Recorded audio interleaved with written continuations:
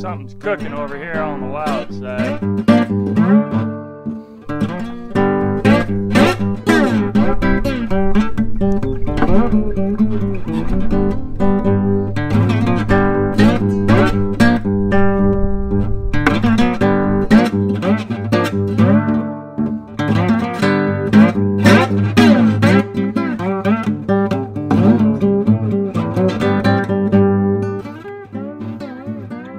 Nessmuk describes his cooking system in this way.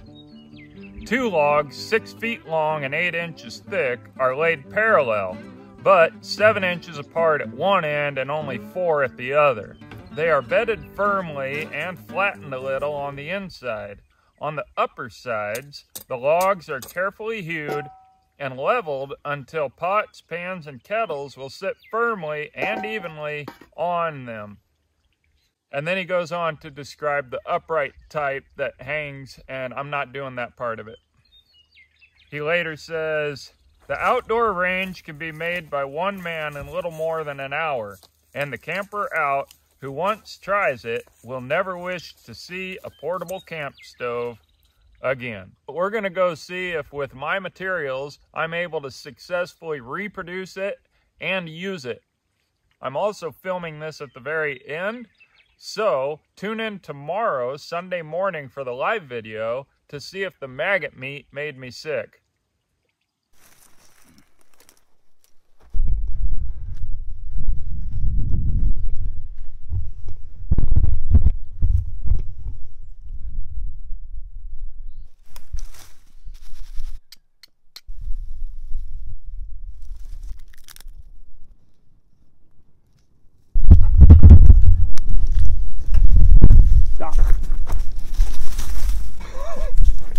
Thank you, Maddie.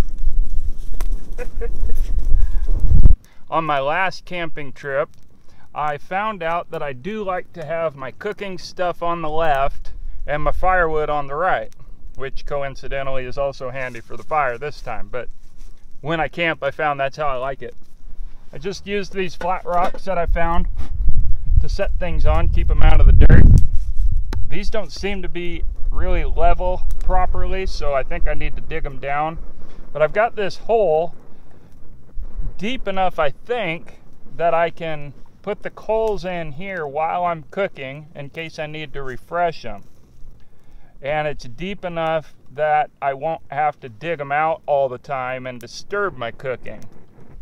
Seems like a really good system, but let's see how it works. Because this would be so dang narrow, I thought I will just do that system. It's not really creating the coals that I thought it would. Maybe I'll just move the fire there for a little bit.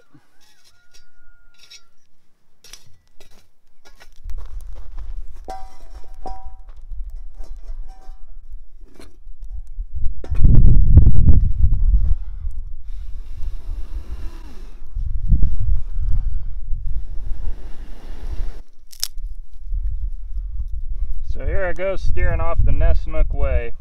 I think I'm just going to feed this a little bit. This time, I think I learned from my last camp that I need to camp perpendicular to the wind all the time. Anyway, that's what I'm trying now. And that's what I did. And as I'm talking, there's a little bit of a breeze coming. And you see how it takes the smoke away. Deep breaths. Deep breaths. So I just filmed a whole bunch of stuff and found out my phone had decided to shut it off. Well, I successfully cooked my tea on there. Didn't take too long to boil it. Burned my tongue just a little. And then I mixed up my bread. I'm using baking soda and cream of tartar, even though my understanding is buttermilk with baking soda was more common, but cream of tartar was a thing. The coals were so hot, I managed to burn this. It cooked too fast. In retrospect, I should have cooked the meat second and then the bread after, because I'm going to need to heat that up some more for the meat. But otherwise, it's cooking great. The tea worked out. My little tea strainer worked, which I don't think is correct, but it's more worth it right now to have good tea than not. The system is working really well. These aren't burning up too quick. I realized what I could have done was start with the ends, and then when these did burn up too much for use, I'd still be able to get another use out of them, which I probably still can, but would have been way easier, you know, less concern. So now I'm letting this finish cooking.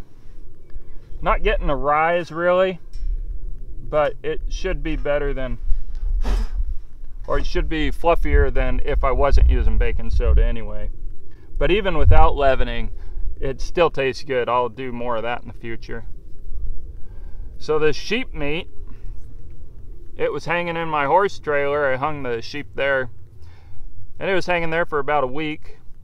And then I went and cut some pieces off and left it in my house inside, and it's still nice and fresh on the inside. The exterior isn't too awfully tough. Otherwise I will cut it off and feed it to the dogs. So like I say, this has been just sitting around in my house. So people, when it comes to meat, be careful, be really careful. But when SHTF happens, just remember me, and hopefully you can have some meat that lasts longer than a few days. Warm temperatures and flies are the problem.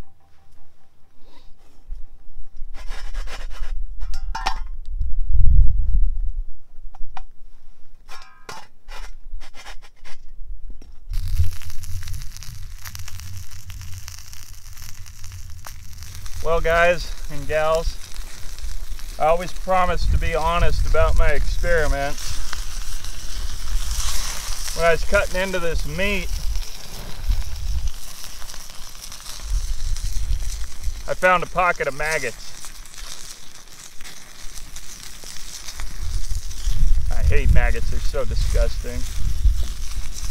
I also like my meat really well done.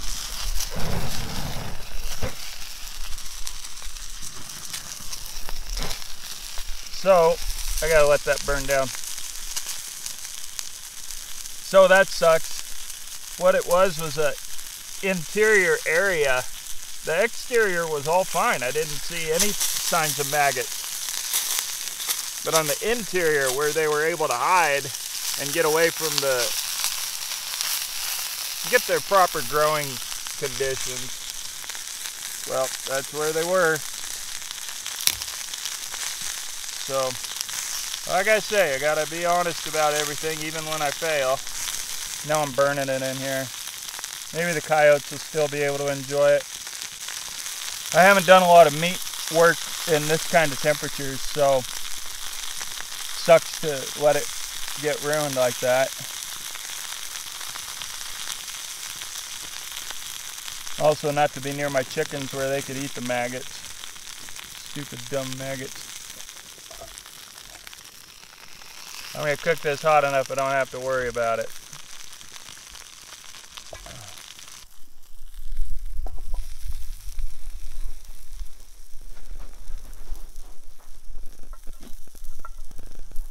Well, this is definitely the best cooking experience I've ever had that I can recall. This is fantastic. This is definitely going to be the system. Hopefully I can dig a hole like that in the future. If not, I suppose there's a way of building it up. But I've got my tea worked out really well. My bread worked out really well. Figured out that I should have done that later because the temperatures can be lower for the bread than for the meat. I cooked the meat really good. At this point, I could probably eat the maggots and I'd be fine. But I'm pretty sure there weren't any on there. So now I just got to let it cool off. And somebody, I don't think this was in the video earlier, one of the viewers commented on having the fire apart from the cooking area, which was an excellent idea. So if that was you, comment, remind me. As we saw, I didn't really need to do it this time, but with different types of firewood where the coals last longer, I think it definitely would have worked. And could even set up 2 cook systems that way, where cooking the meat and boiling water on the hot one, and then coals over there for cooking bread. So lots of variations that can be possible, but that was a good tip. Now I'm getting smoke. Hardly dealt with smoke. That was excellent. And the only reason I was sitting so close to it, it's warm enough I don't need the heat. Mostly just sitting by it for the video. So I didn't even need to be sitting by the smoke. And it wasn't that bad for coming over and cooking when I needed to, had I done it that way.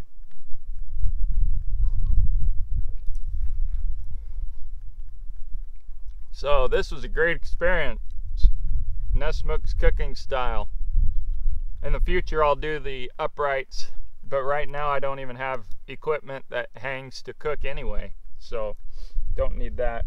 I'd like to get a coffee pot that's got a bail on it so I can hang it and boil it that way.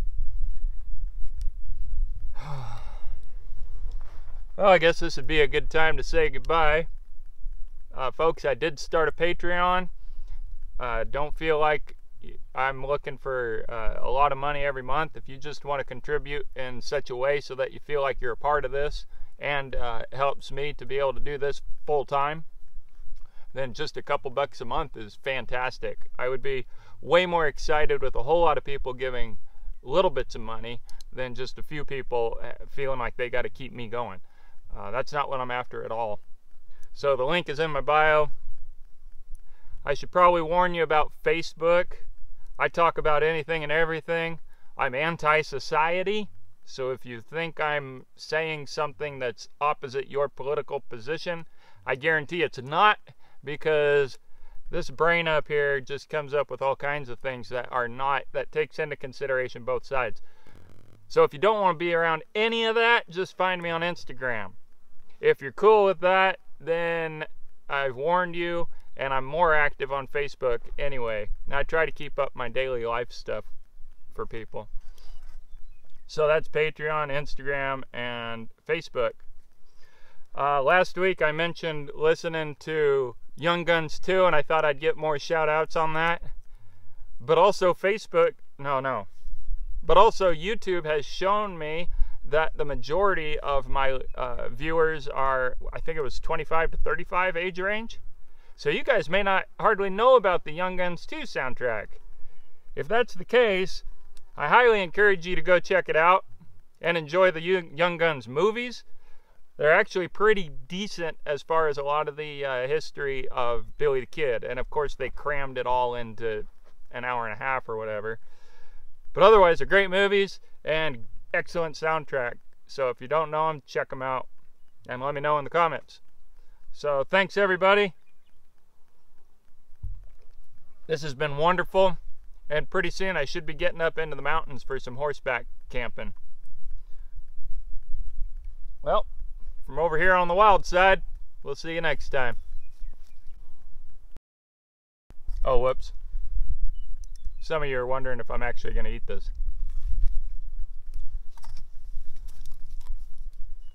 Absolutely I am. I'm just waiting for it to cool off.